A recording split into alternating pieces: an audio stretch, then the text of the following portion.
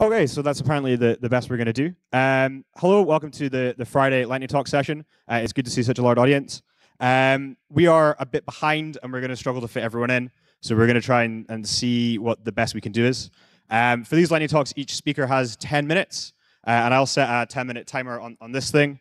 And when the 10 minutes is done, we will interrupt them with a really loud round of applause. And so just to practice that, if we could do a round of applause. Okay, so the kind of... Okay, that seems to work. So first up is Una talking about Van Eck freaking.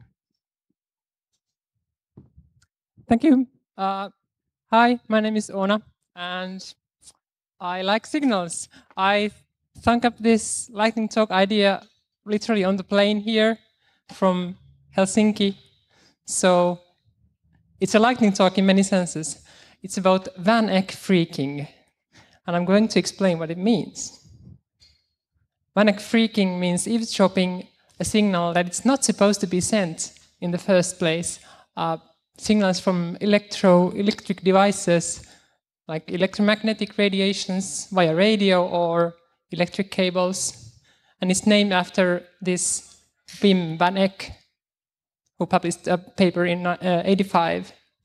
But he noticed this phenomenon in CRT displays, this old type cathode ray tube displays that they can be listened to with a radio at a distance. And you can actually see the image, copy the image, and view it yourself at a distance. So they are not secure at all. Now, some explaining needed. This is an image of my antenna that I call the hacksaw. I use it to listen to 446 megahertz radios. Actually, I spent my summer holiday doing that. But I started noticing a strong interference at 446, just below 446 megahertz, at 445.49. And I was thinking, what could it be? I could only hear it in my home. So I started investigating it. And it sounded like a video signal. Now, when I told my friend that it sounded like a video signal, he was pretty confused because how can anything sound like video? But when I was a child, I used to hook up my NES Nintendo, the 8-bit Nintendo, the wrong way, so that the video signal was actually, by mistake, fed into the audio channels. So it made this very peculiar and very distinctive noise, and I recognized that noise immediately. This must be video. And I was actually hearing the 60 hertz vertical synchronization pulse there.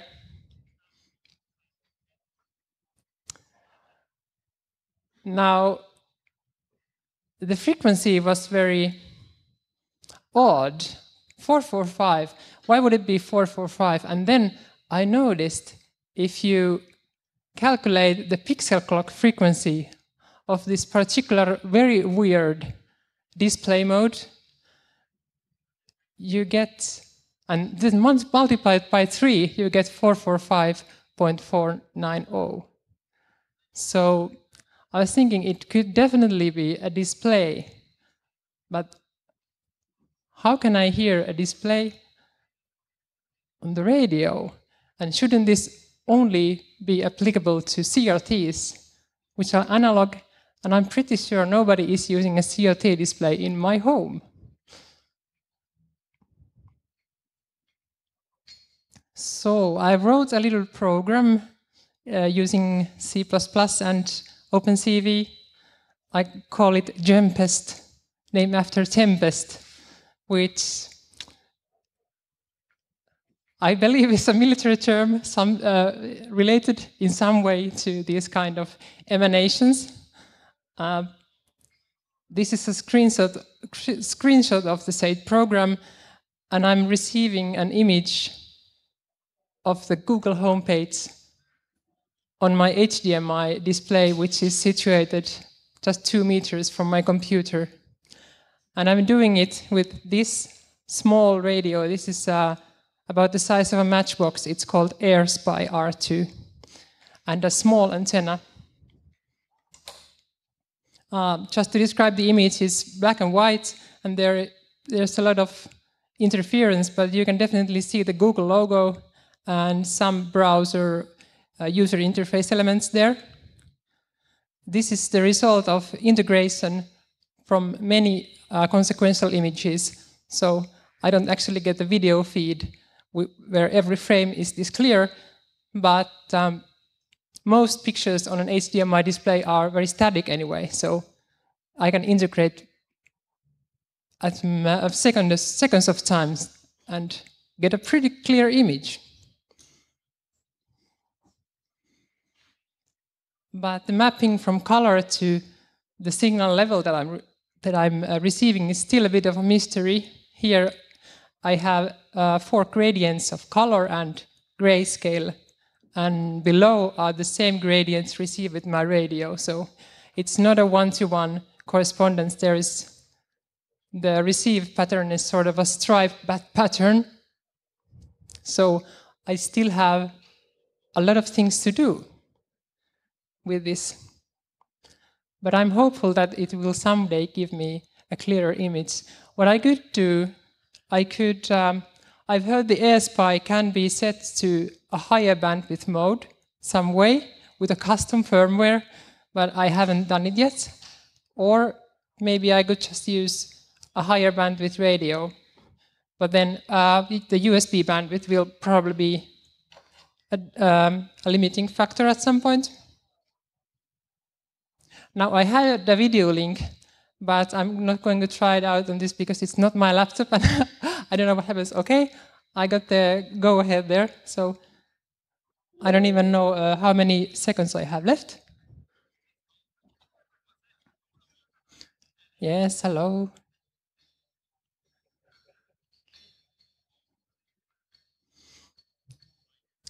So anyway, this is just a video which shows basically the same thing that I was talking about. Here's my AirSpy radio and just me looking at the spectrum on a spectrum analyzer. And here's my HDMI display about a meter away from my laptop where I view the image on this program that I showed earlier. And it sees that when I scroll the page, it's pretty real time. And it has some neat hackery statistics on the left side as well. And I need to improve those. Then I also show that I can receive the image even if the display is in an adjacent room by using a slightly bigger antenna. Actually, it's the same antenna you saw in the beginning. But this is not something you can do sneakily. It's about 80 centimeters long and has many spiky elements coming out of it. But I can still receive the image if I wait long enough. And here the text is pretty clearly visible.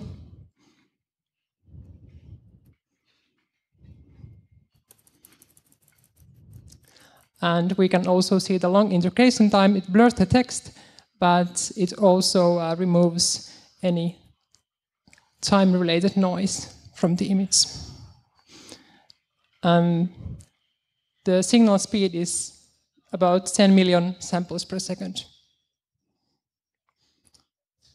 Okay, let's not view the next video. Thank you. That was my lightning talk.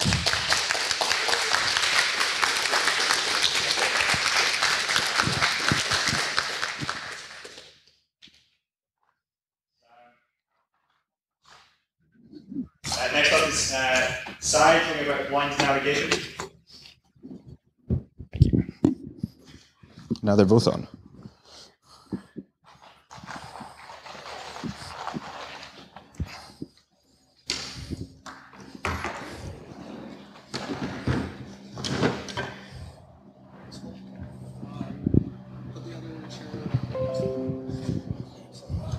For timing, can you please just audibly, you don't need the mic, just say like 5, 3, Yep, sure. There you go.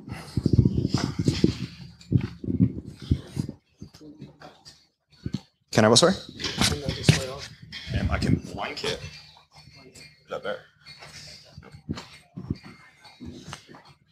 Can we have the house lights down? No.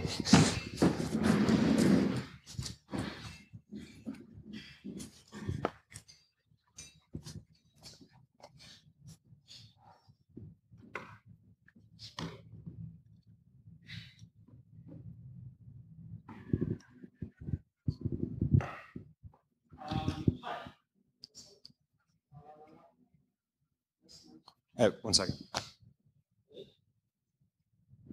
Okay, well, this one's swap. There. Yes. Can that light be turned off?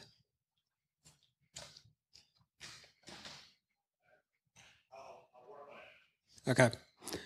Hi, my name is Sai. I am partially blind. Namely, I am super light sensitive. So I can't see anything if I'm facing this way because that light is way too bright for me. If I were facing the other way, I'd be able to see just fine. I'm teaching some workshops on blind navigation as well as a talk you can come to today at 4:15 by the trees in the center area. Right now, I'm going to teach you how to be an asshole to blind people with TQ, my assistant, as the example person. Now, we all know that as kids, we learn object permanence, right? So TQ, could you please pick up the bottle that you put down on the other chair? Yeah, so please don't move my stuff. If I put it down in a given location, can you pick it up? There you go. So that's step one. Step two, consent is important, right? So TK, stand up, and let's pretend that the edge of the stage is a curb that you're walking up to. And so we're just standing here waiting for the light, and TQ probably has his hand on the little nub that shows when something is about to change and it's safe to walk. And I come up and say, oh, blind person, let me pull you in the right direction. Now, TQ, can you point in the direction that we were facing, the back of the tent? We were facing in this direction. Good. However, if you do this and you don't know which way I'm going, or frankly, you don't have my consent, don't. Instead, there are a couple ways you can approach someone. Hi, would you like directions? That's one way. If you want them to know where you are, you can use the back of your hand, not the front, because that's grabby, back on arm, and just say, hi, would you like directions? Next, hint, blind people are blind.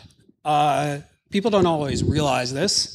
So for example, let's say, TQ, you're asking me how to get to the pedestrian entrance of EMF.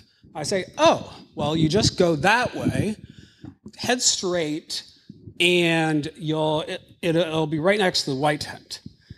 That tells you nothing. If instead I say, oh, so you go out of this tent, you shoreline right, there's that tent entrance is on the right, turn right at that, you'll hit, go straight, you'll hit the paving, turn right on the paving, turn left when you can on more paving, and walk along that path until you reach the pedestrian entrance. That is something that TQ actually probably can do, and I've only trained him for like 1 hour.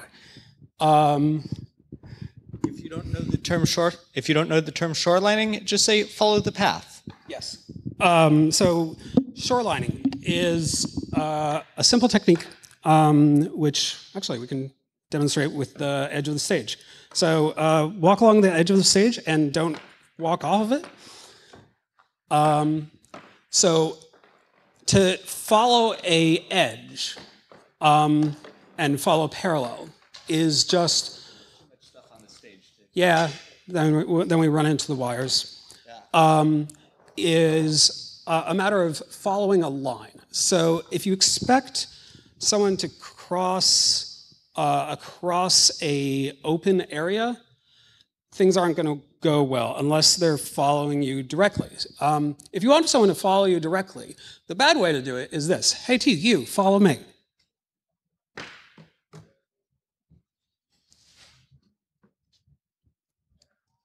Yeah, so if I can't hear you, I can't follow you. A better way to do it is to say, hey, TQ, follow me.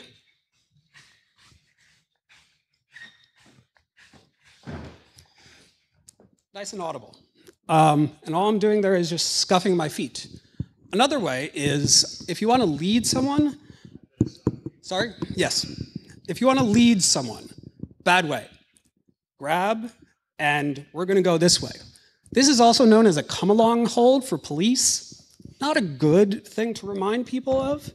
Instead, offer your hand, say, would you like to follow me? And then they can hold you on the hand or the shoulder or the elbow, and then you just walk wherever it is, and it's fine. That way, they're in control of whether they're holding you or not you. And it doesn't feel like it's being grabbed. Another thing, TQ, walk straight towards me. With a full sweep. So don't do this. Don't cross along the line. You can tell, blind person coming towards you, they're sweeping their cane. You can see me coming. I can't see you necessarily unless you're really loud. If you walk across the line of my cane, you're going to get tangled up on it, and I'm going to get disoriented, and you're probably going to trip. Don't do that. If you're following next to a blind person, so we're walking together, don't walk in front because you're going to be in the way of the cane sweep, and don't walk between them and a wall, or in this case, the chairs, because those are used as a reference. Instead, walk slightly behind them and to the side. So this way, I can follow TQ if he continues walking, and there's not really a problem. And yes, I have my eyes closed, I can't see shit, but yeah. So that's another, what other things have people done to me in the last week? Don't grab the cane.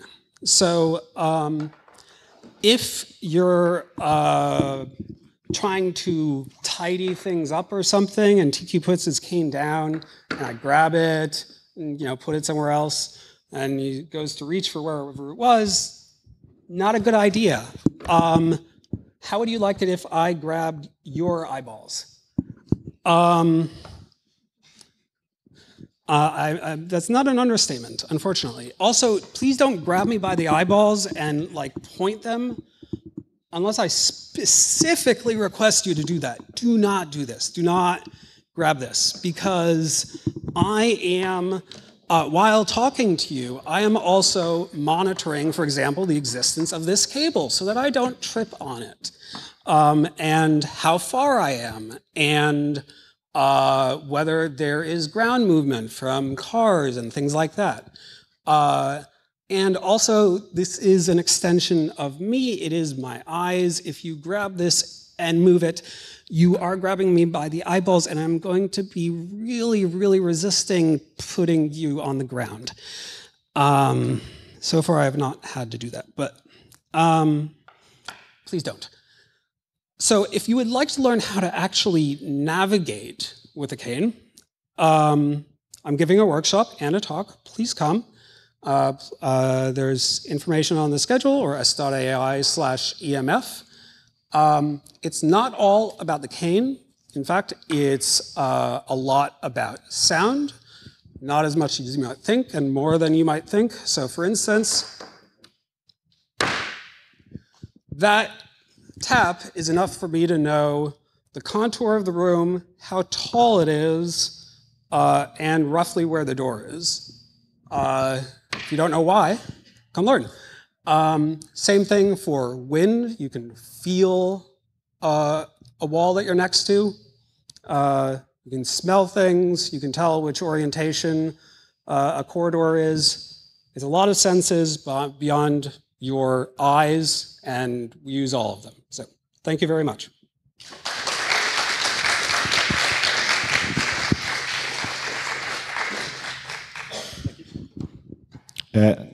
Next, please. Awesome.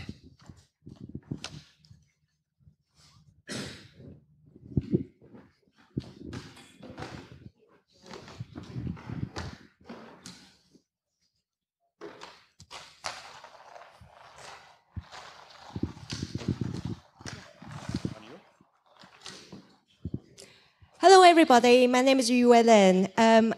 I'm a sociologist. I spent nearly 20 years now gaining my abilities to observe and to interview people in the hackers communities. But today I'm not going to talk about hacker culture. I'm going to talk about parkrun. How many people here have heard about parkrun? Right, quite a few of you. How many of you are going to run tomorrow? No? Okay. Well, hopefully today's talk is going to inspire you to go to a parkrun tomorrow, and then just to see the parkrun from a different point of view. And the talk is going to be based on my sociological insight. It's not sponsored by parkrun. And I put the slide very quickly together last night when my little one was sleeping, so I do apologize if it's not the best slides you've ever seen. So for those of you who haven't heard of parkrun, it's a free weekly 5K time run, which are open to everyone above 4 years old. And it's usually quite safe. And then there's lots of volunteers and first aiders not first aiders necessarily on site, but it's relatively safe compared to many other runs. And it began in the UK in 2004, and it's gained a lot of publicity and popularity as well in the past years. And but this is like a mountain bike, you either like it or hate it. And then there are a lot of existing studies on parkrun. For instance, there's one funded by Cancer Research UK in 2014, and they look into why parkrun is so successful for changing people's lifestyles and changing people's behaviors. But these research are done by people in the Department of Health, and they look into this citizen-led community participation and prevention. They conclude that each parkrun creates active and inclusive physical culture. And then parkrun's approach can help a cross-section of participants from diverse social backgrounds, as well as people who didn't previously identify as runners. And so they did a survey and interview with people, and so basically to identify those key features for their success. But as a sociologist, I like to kind of make things more complicated. So I use this concept called infrastructuring, and turning the infrastructure as a verb, and to understand how parkrun become infrastructured, become more institutionalized. So most of my research is based on the concept developed by Susan Lee Starr and Karen Ruder in 1996, so it's quite long ago. And they look into this distributed information infrastructure. So they analyze the levels of infrastructural complexity involved in system access and designer users communication, and they look into how things work. And in 2007, in the United States and elsewhere in Europe, and there's a growing interest in understanding large-scale cyber infrastructure. Again, people look into the history of and theory of infrastructure. So my kind of background is from my interest is based on this kind of intellectual discussion. And now I'm going to summarize and share with you these 7 things I've observed about the success of parkrun. Number 1, it's usually got this standard format. It's very predictable. Every Saturday, 9 a.m. start. Usually, there's some variation in some local different areas, such as in Scotland and Ireland or some other countries or location. And with the standard format, it's easy to set up. And for instance, there's barcodes, the tokens that you can receive. And there's also standard signage. It's very well signposted. And there's cones, for instance. And so even the run directors, they are giving the speech based on the same script. There might be some different, depends on people's performance skills, but most of the time they are saying to the people, to the runners, the same thing every Saturday. Second point, if you want to start a park run, you are offered a budget of up to £3,000. And so that is quite handy. So you know you are not left without anything, and so you have a means. Number 3, digital technologies really help over here. So there's a parkrun website, for instance, and they publish recorded time. It's a database of all the runners and all the time, all the activities, including volunteers. And there's apps, mobile phone apps for scanning, and there's also mobile phone app for timing. So you don't fully rely on timer anymore. So lots of things can be automated and save time. But even so, there's lots of volunteers involved, and we have to thank the volunteers, and they marshal, they organize things, they ensure everything runs. And also the community is supported by lots of entertaining things, such as podcasts, and there are a lot of different series, including Free Weekly Time, Parkrun Adventures, the Parkrun Show, or With Me Now. And there's also some related talks, such as Marathon Talk. And these are some photographs that I've taken. These are the run director. They are putting the time into the database, and so the runners can receive their time. It's actually quite laborious, and so no doubt that it's a hard job. And then also volunteers standing in the rain and try to marshal runners. So the community is a huge thing behind. And over here, I just like to highlight a different kind of volunteers. So for instance, over here, the volunteer, it says deaf volunteers. So they do the sign language for the runners. So if you can't hear the run directors talking, then at least you can see the sign language. So it's quite interesting. I've seen it in 2 different park runs now, one in Edinburgh, and then this one is in Plain near Stirling. And number 5, you've got support from public authorities. It's got recognition from the public authority, like local councils allow the runners to use the park, or NHS GPs or nurses and prescribe patients to do the park run. So that helps as well. Then branding is another big thing. So for instance, parkrun has got this very pretty logo, and it looked different before, and then they've just recently kind of rebrand themselves. And so the token, for instance, look different now. They've also got sponsorship. It's increasing. For instance, Fitbit, a lot of other sport equipment, they also sponsor parkrun. And over here is a local parkrun at Falkirk in Scotland, being sponsored by Victoria Harris. So different parkrun might get different sponsorship.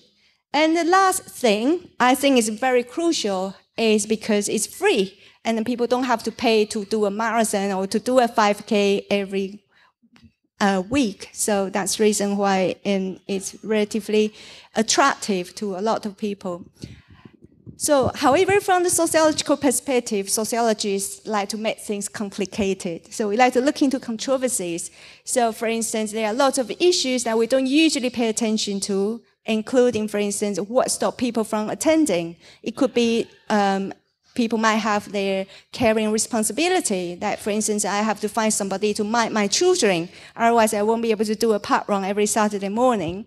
And there's also other people, if you are disabled or blind, for instance, and how do you take part in, if this is really good for your health, and then how do we encourage more people to take part? How do we encourage more people to become this community? What do we mean by community anyway? And so it's quite interesting to look into, for sociologists, to look into different kind of localized practices. For instance, how the tokens were received in different park runs. Also, different communities have different arrangements. So for sociologists, this kind of helped me to understand. It's very interesting and help to move beyond the asymmetry and neutrality of park run, so we can problematize a park run. So my time is nearly up. I'd just like to say that tomorrow morning there will be a few people going to this Twickenbury, maybe my pronunciation is not right, this park run, and then people are going to leave the EMF campsite around 8 o'clock. And then there's a wiki page about the park run tomorrow.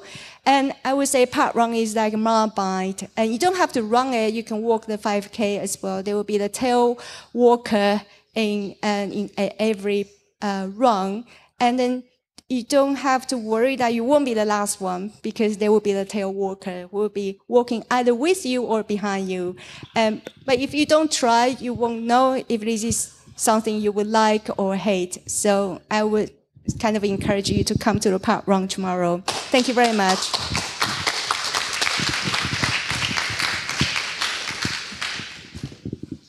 Thank you. That was a feeble clap.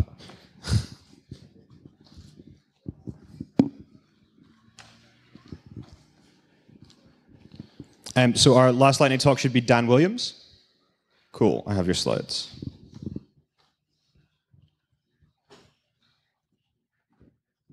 This one? Slideshow. Beginning. Great. Thanks for patient. Great. Thanks. Hi, everyone. I'm Dan. And this talk is essentially a slideshow of photos from a recent holiday of mine. A while back, I became interested in radio quiet zones, and I became quite fascinated with them. And there are these places, geographical spaces, where because there's something special in that place, they don't want any man-made radio signals to be transmitted there. There's a few around the world for different purposes, some for like military surveillance monitoring purposes, some for radio telescopes. There's some in China, South Africa, Australia, and the most famous is this one, the US National Radio Quiet Zone. It's 100 miles by 100 miles square in West Virginia in the Allegheny Mountains. And in this zone, you're not allowed to use FM radio, TV signals, Wi-Fi, mobile phones, any kind of artificial radio signal is forbidden. And this zone exists for two different facilities. There is a military base and there's a radio telescope. And in this space, the kind of priorities of how we use radio is different. Normally, we prioritize like people communicating. In this case, there's a different priority. And so when I got interested in radio quiet zones, I did what I normally do when I get fascinated by something. I set up a Google alert. And I found that there's like three main things that people write about radio quiet zones. There's like academic papers with like research results, which I have no idea what they're on about. There is the second type, which is the results from people searching for alien life because they like to use these radio telescopes. And there's the third kind, which is every about 6 months, a mainstream publication like, say, the Washington Post or the BBC go to the US National Radio Quiet Zone. Never one of the other ones, always this one. And they kind of write basically the exact same story every time. They write about how this place is like trapped in the 1950s, that you can't like, text your friends. You have to use landlines, you have to use post. You can't even like turn on the TV. And they always also, as well as profile what life's like there for normal people, they always profile the people who come there because they are allergic to Wi-Fi or phone signals. And it kind of follows the same template. And I thought, this place looks fascinating. I want to go back to like 1950s pre-technology America. So I went on a road trip. Luckily, I had two friends who were heading there, Tom Scott and Matt Gray, who were doing a video for YouTube. I was just going along as a tourist and like kind of tagging along. And it's this like wonderful, eerie, rural place. It was like covered in mist as we drove the 100 miles into the square. And there are like only the two sites to see. There's the military base, which has shut down and is now for sale. So if you can convince the estate agent that you're in the market for it, you could go visit it on an open day. Unfortunately, couldn't do that. So we went to the other place, Green Bank, which is the home of the radio telescope. It's got the telescope, the Robert C. Byrd radio telescope. It is the world's largest steerable radio telescope. It's named after the former senator of the state, I believe, who was really good at getting government funding for stuff. So everyone's a big fan of him. And it's massive. Like, I'm not sure I can convey how big it is. Like, there are other radio telescopes on the site. This one, like, dwarfs over them as you climb up it. It's kind of got this kind of weird pixelated vibe. It's made up of, like, hundreds of little panels that are individually steerable to fine-tune the signal. And, like, it's so big that this is how big the nuts and bolts it's made of are. As well as being, like, quite enormous, it's incredibly sensitive. When you get near it, there's a buffer zone around it where you can't enter without permission. They don't allow, say, petrol vehicles near it because the spark plugs in the engine create too much interference. It's so sensitive that this poster, which looks like it's made in MATLAB next to the telescope, warns you that even turning on a digital camera next to it can be picked up by the telescope in their results. Which means they've got a special van, the radio finding van. This is the van that they drive around the zone filled with radio receiving equipment so they can track down any interfering signal. So if you've bought a Wi-Fi router inside this zone, they will come to you and find you. But largely, most of the interference doesn't come from other people in the zone. It comes from the facility itself. As one of the staff members told us, they are their own worst enemy.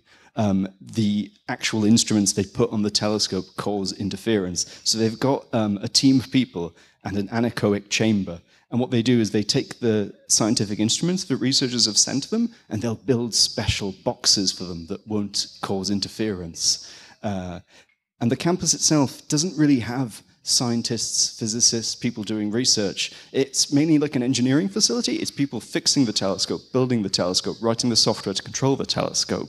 It's basically like any engineering department in university. There's like workshops and labs and lots of academic papers stapled to the wall. And as you walk around the facility, you can't really feel any different from like if you're in a non-radio quiet zone. It's pretty much the same, apart from like these weird traces you bump into. Like in the canteen, the microwave has like this really beefy metal box around it so that it doesn't cause interference. Like they earth their toolboxes. There's landline phones and phone books everywhere. Like no one will mind you asking to use their phone.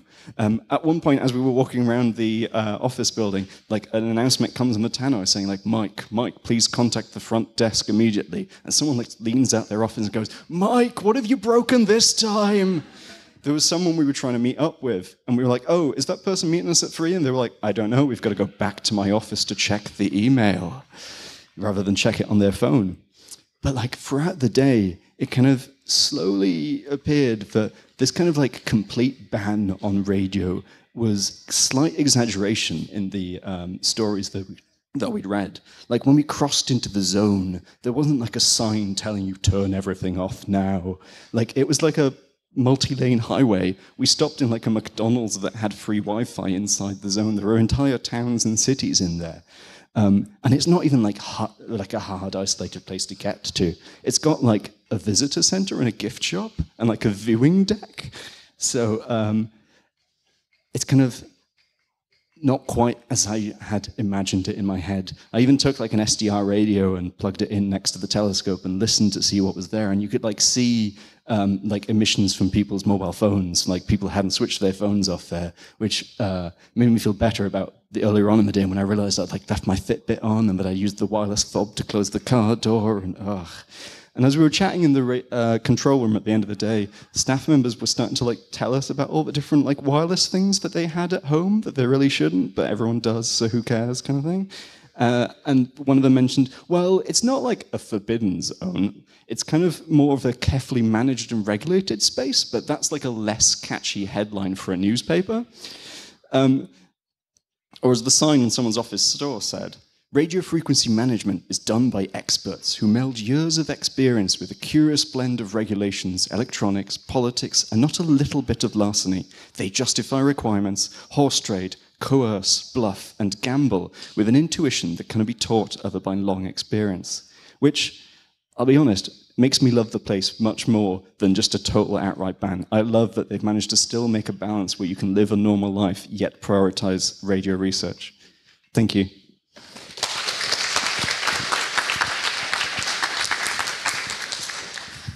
Okay, thank you, everyone. That was the final lightning talk for today. There is still space in the lightning talks on Sunday if somebody has become inspired.